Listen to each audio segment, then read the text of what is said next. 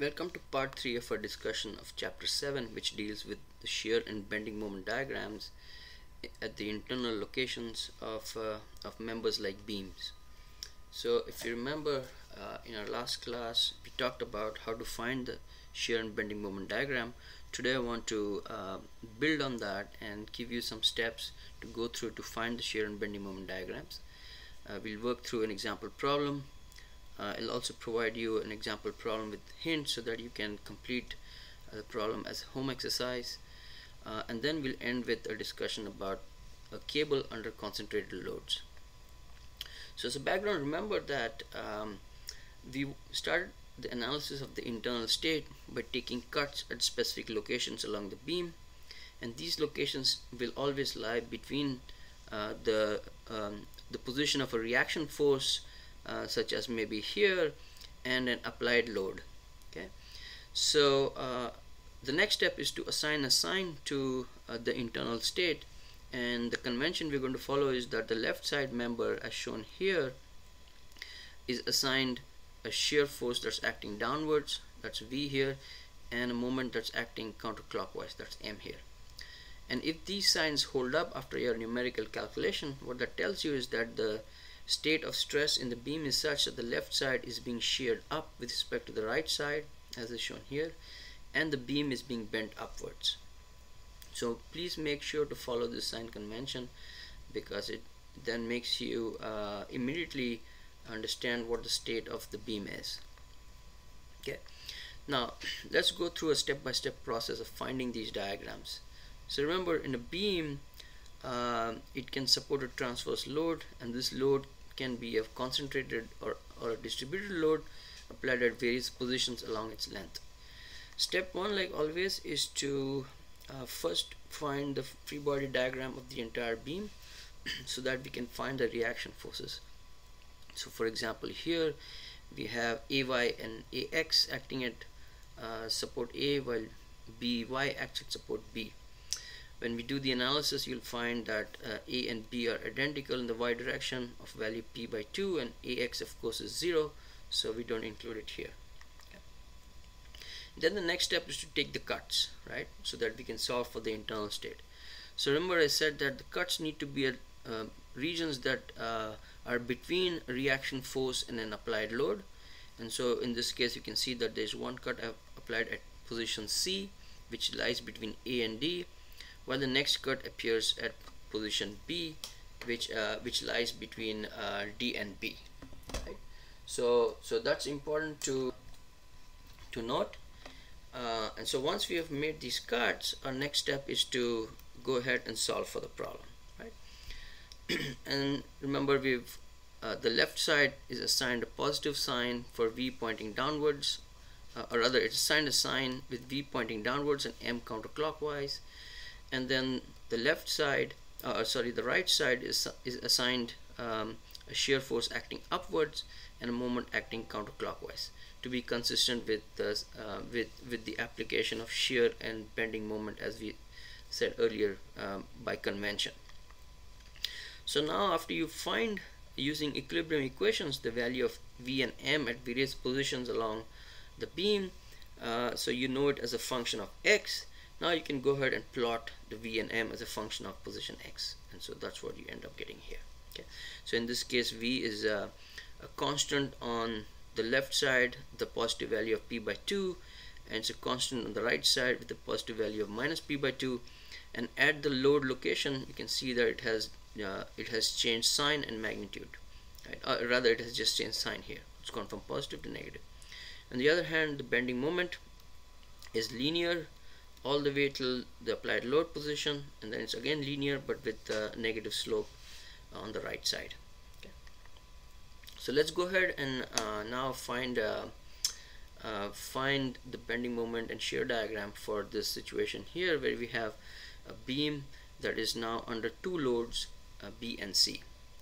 So remember, the first step is to get the free body diagram and find the reaction forces.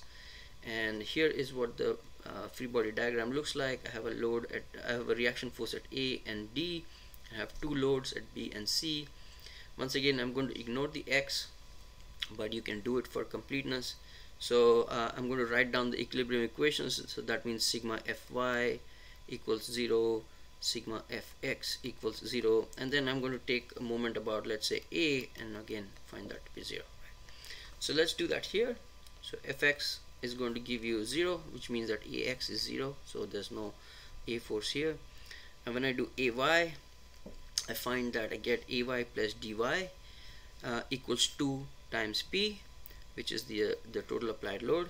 So now we have two unknowns here, and I want to eliminate one of them. I'm going to take the moment about A, and that leads to the fact that dy is going to be equal to P, which when I plug it back into this equation here, I find that Ay is also equal to P. And so each of the loads results in a total reaction force of P at A and a value of P at D as well. Okay, so that completes our first part.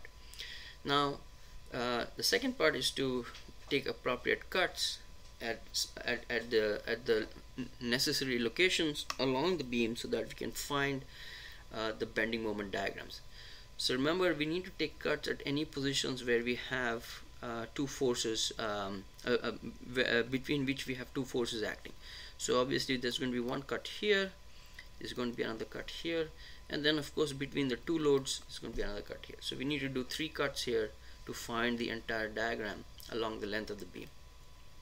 So let's begin with the first one, which is the cut between AB, as shown here in a magnified way. So B actually in this figure is somewhere out here. So I made a cut before that, and say the cut is at position X from A. And now the question is, we have assigned the shear force to be acting downwards as per convention, so it's V, and we have the anti-clockwise moment again as per convention, it's M. So let's go and apply equilibrium here. So I can calculate, for example, the moment about M about A, and set that equal to 0, and also I can find out the total force in the y direction, set that equal to 0, and find the result. So when I do that, sigma Fy equals 0 leads to the fact that my shear force is going to be a positive value of value P, while when I set Ma equals 0, I find that the magnitude of the moment is going to be P times X. So now what does this tell us? It tells us that at any position along this beam from A all the way till B, where we had the applied load P, the value of my shear force is constant, and it's a value P, positive value P. On the other hand, my moment varies linearly with X. So when I come to A, since X is 0, I have no moment there, and then as I move away from A all the way till B, my moment increases linearly with the value of Px. Okay, so that's tells us that how shear and the moment behaves as a function of X in this region between A and B. Okay, so that's the first part. Now we need to find out what happens between B and C. Again, what you do is you take the cut, right, and let's say now again our cut is taken between B and C. Again, we assign the position X, and remember B is right here now, and so now again I've taken the right side portion of my member, so I have shear force V and moment M according to sign convention, right?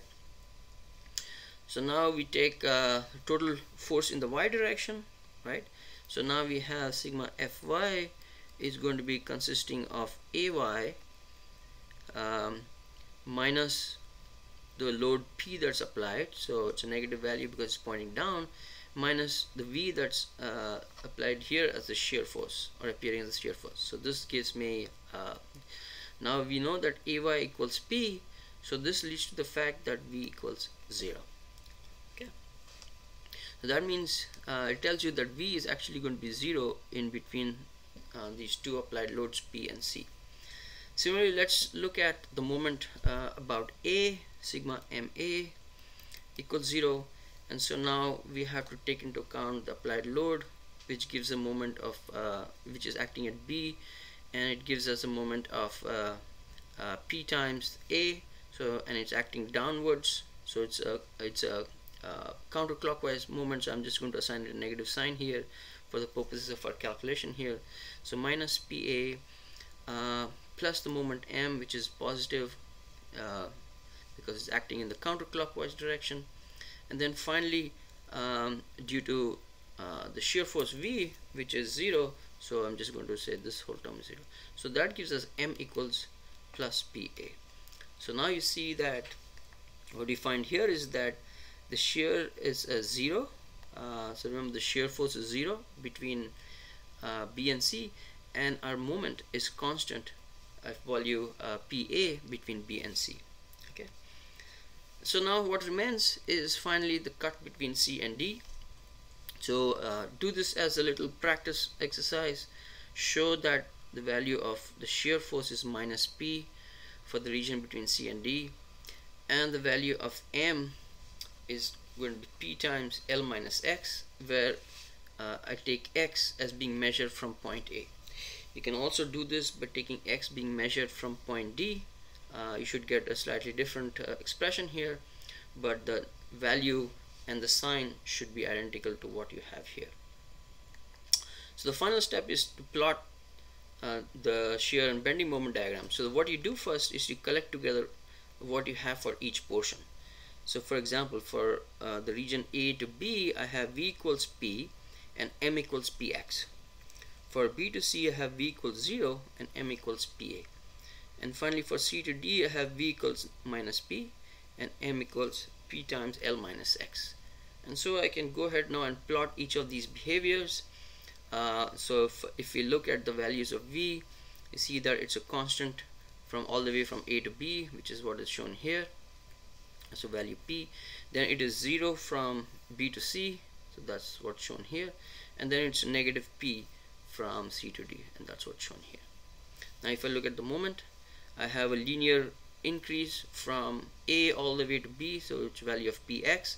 So when I reach B, it's a value of P times A, so this magnitude here is P times A. And then for B to C, it remains constant at P to A, which is what we have here. And then finally from C to D, it again decreases linearly with X. At X equals at X equals L, it goes to 0, which is what you have here according to this expression. And at X equals X equals 0, which is sorry, at X equals let's see, we have L minus A, which is this value here. We should have this equal to PA, which is what you get, right? And that's correct right here. Okay, so with that we complete this analysis, and let's move on to the next problem. So the next problem now is a load that is a distributed load that's applied to the beam, and now we want to find the shear and bending moment diagram here as well. So again, we follow step 1 is to find the free body, use the free body diagram of the entire body and find the reaction forces. So there is no reaction force except that at C, so you can go ahead and find that. You'll find that Cx is 0 and Cy is WL by 2. Now let's take a cut. So how do we take cuts here? Again, we want to take cuts in the region where you have distributed forces or reaction forces, so that you can interpret what the internal behavior is as a function of position. So I'm going to take a cut, somewhere here, which lies between A and B, the end of the beam, and position B where our distributed load ends. And that's what is shown here. Okay, so this is point A, and somewhere here is point B, and somewhere in between at position X I've taken a cut. So this is a position X here, right? So now we go ahead and solve. So let's write down sigma Fy. So sigma Fy here is going to come from two terms. One is the V acting downwards, so I call it negative V, and then due to the load acting here. So the amount of load that's acting here is W multiplied by X, so that's going to be Wx. And so this is equal to 0. That tells me that V equals negative Wx here. Okay. Now let's take the moment about A, so sigma Ma, and again we have a moment component due to V, so I'm going to call it negative Vx, and of course I have the positive m, and then finally I need to take into account the moment due to this load W. So now remember that since it's a rectangle, the effective weight acts at the half position, so I'm going to say it's W times x by 2, right? And is the distance at which the moment effective weight of this thing acts. So the moment is W times x by 2 times x, because x is the total load. So Wx is the total load, right?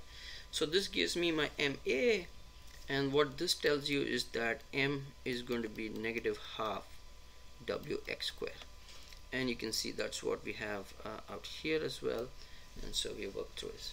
Okay, now what you need to do again as an internal exercise is take a cut somewhere in this region, right, and solve for the V and the W. And what you should get is that V is going to be negative half WL, it's a constant, and W is going to be given by this expression here, where x is measured from position B. So that means you're measuring, so this is 0, and then I'm measuring x in this direction here. Okay, x in this direction here. So go ahead and try that, and then finally we again put together everything, and you see that what you'll find is that in the region from A to B, your moment actually is parabolic, while in the region from B to C, it's linear, as you will see from the solution here. So in this region B to C, your moment increases linearly with x, the magnitude increases linearly with x, although it's a negative value, while in the region A to B, it was a quadratic form. On the other hand, your V is linear with x in the region A to B, while it's a constant in the region B to C. And so we see that here it increases linearly with a negative value, and it's a constant. Okay, so with that, let's move on to the last topic, which is analyzing a cable that is being subjected to loads at specific locations along the cable. So remember, cables can only withstand tension. They are flexible members, and you can either apply concentrated or distributed loads, but in this class we will only focus in on the concentrated load. Okay. So here's an example of a cable that is supported between 2 points A and B, and at specific positions along the cable, like at C, C1, C2 and C3, you have a concentrated load being applied. Okay, so the problem that typically we have when we're looking at cables is that we want to be able to find the shape of the cable as well as the tension at different positions. Okay, so in order to be able to solve that, typically cable problems are laid out in such a way that we can use a certain set of assumptions to solve for them. So here's what we are going to assume. First is that each concentrated load that is applied, it basically is a vertical load, right? That means it only applies, it's only applied along this vertical line, and there's going to be no component that appears in the horizontal for that load P1, P2 and P3. The second is that we are going to assume that the weight of the cable is negligible compared to the loads and the tensions, right? Because the cable is flexible, so it has virtually no resistance to bending. And then the important thing here is that between two successive loads in the cable, we can think of the cable as a two-force member. So these are the four simplifications or assumptions that we will use in solving for cable problems. Now we need some more information here. For example, let's say we take the entire cable as a free body, like we've been doing for all our problems. We start out by the free body of the entire structure, right? And what happens here, we have reactions forces at A and B, so we have two reaction forces at A and two at B, so we have four unknowns. Okay, but we know that we have only three equations of equilibrium, so obviously it tells us that we don't have enough information here to solve for this problem under the given circumstances.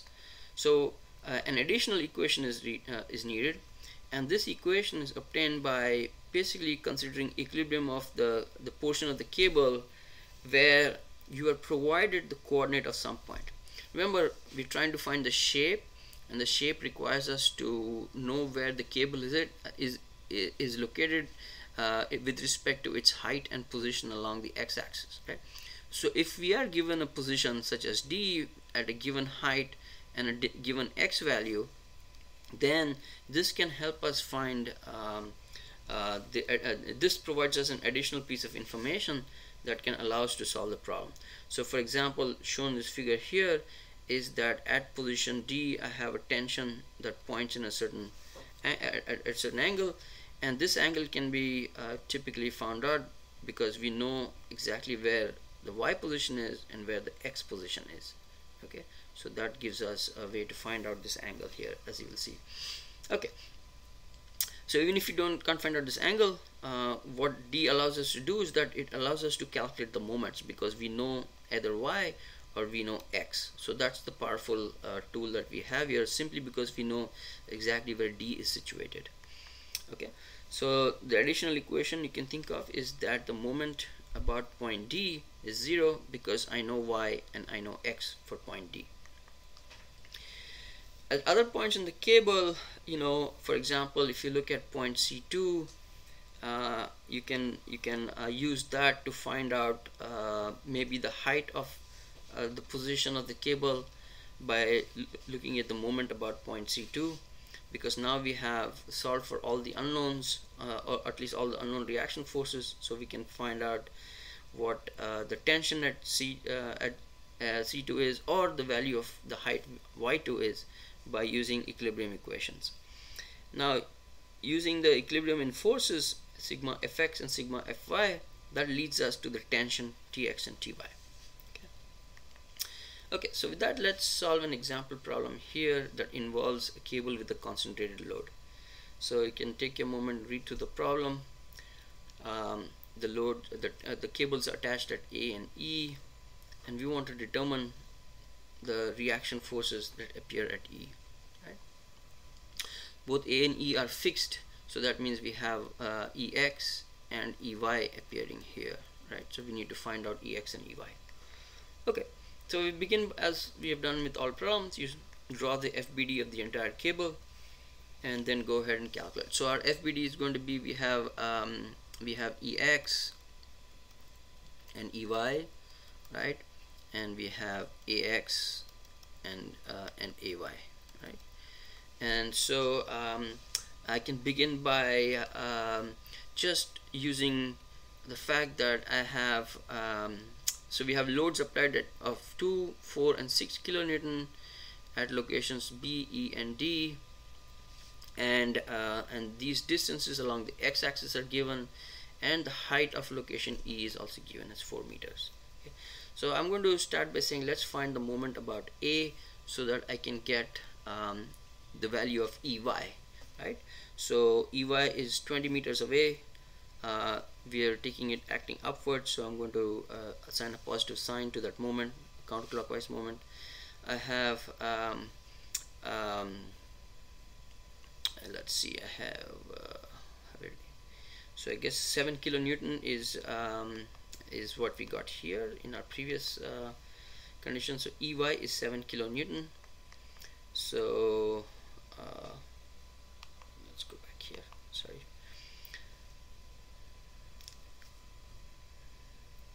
Some mistake here, so we should have let's go back here. So Ey times 20, right? And then we have the force D, it's acting downward, so it's minus 6 times 15.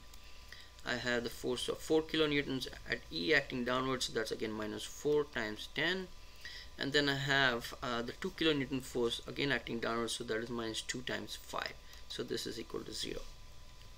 So when you solve for this, you should find that Ey is going to be 7 kilonewtons and acting upward. So our initial sign assignment is correct. Okay. So now the next step is we need to take a cut so that we can find out the equation that can actually get us to the value of Ex. Okay.